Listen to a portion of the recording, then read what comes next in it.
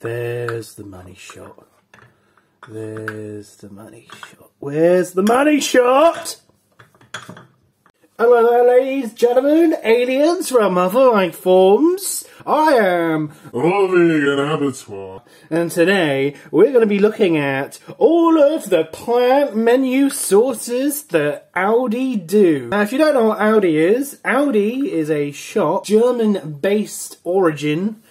Some would say it's a supermarket like Asda. We've got 5 sauces that I want to share with you. Vegan Evergraven mustard, vegan blue cheese, vegan Caesar, vegan peri peri mayonnaise, vegan mayonnaise. We're going to find out which is the king sauce from Aldi. All of these are vegan. In fact, Aldi's plant menu range is very good and I would highly recommend it. Us vegans, we know that it's not a cheap dietary lifestyle. However, Aldi is making that more affordable to the masses, so big up yourself. We're going to start off with the vegan Evergraven mustard. This one here. Here's all this delicious mix of sweet agave syrup and French Dijon mustards. We're going to look at the ingredients on the back here. All we can see, mustard, rapeseed oil and vinegar. We're going to give this one a go and see what it tastes like.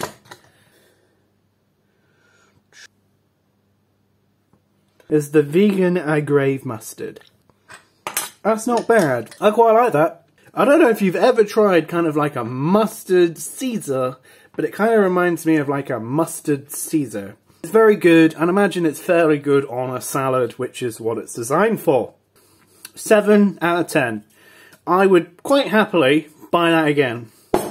An anticipated one, the vegan blue cheese. Dressed to impress with our cider vinegar, broad bean protein, black pepper and parsley. We're going to give this one a go and see what this one tastes like.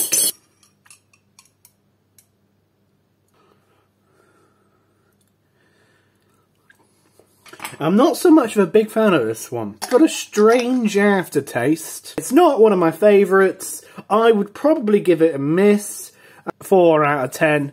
It's not something I'll be buying again. Next we're going to go for the vegan Caesar. They say, deliciously creamy with cider vinegar, broad bean protein and black pepper spice.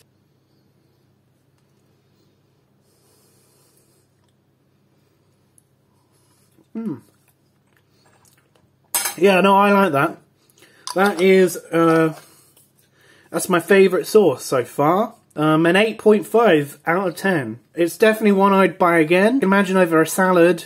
That is very, very good. The next one we're going to go for is the vegan peri peri mayo. Made to spice up dinner time with a broad bean protein, cider vinegar, green chilies and peri peri chilies. No coconut milk, which again is a bit of a surprise. I'm hoping that there's quite a lot of spice to this one. I'm hoping it does have a nice kick. We'll lap that on the bread there. Generally, I'm quite disappointed in that. It tastes more of a Thousand Islands sauce rather than a peri peri mayo. If you wanted a nice prawn cocktail, stick this on there. Honestly, not the worst as a Thousand Island dressings go, but it's definitely not vegan peri peri mayo. 5 out of 10. The reason why is it does taste very nice, but it's the wrong description on the label here. It should be a Thousand Island dressing. Standard plant menu vegan mayonnaise. Creamy vegan mayonnaise made with white wine vinegar. So I'm hoping this is quite sharp. I'm going to look at the ingredients. There doesn't seem to be a lot of ingredients in here. So I wonder how these guys are making their sauces white. Very characteristic of vegan mayonnaise is that it's extremely white in colour. So what are we thinking in terms of the vegan mayonnaise on this one then? It's okay. It's not as good as the Hellmann's vegan stuff. Don't be tempted to buy this one.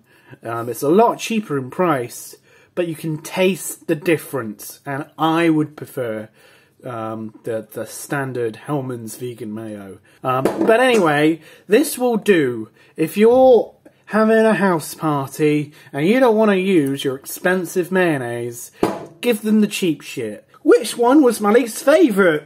Well, it's gotta be the vegan blue cheese. And Aldi, as a punishment, because of your low score, we're gonna do something we've never done on this channel before.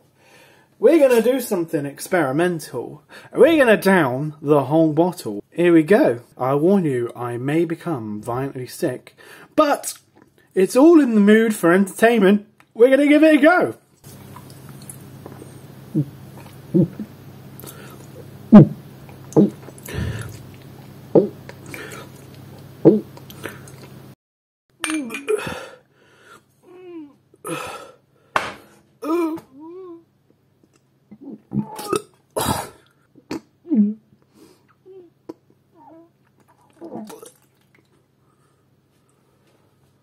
Nah, jokes aside, it was in a cup really.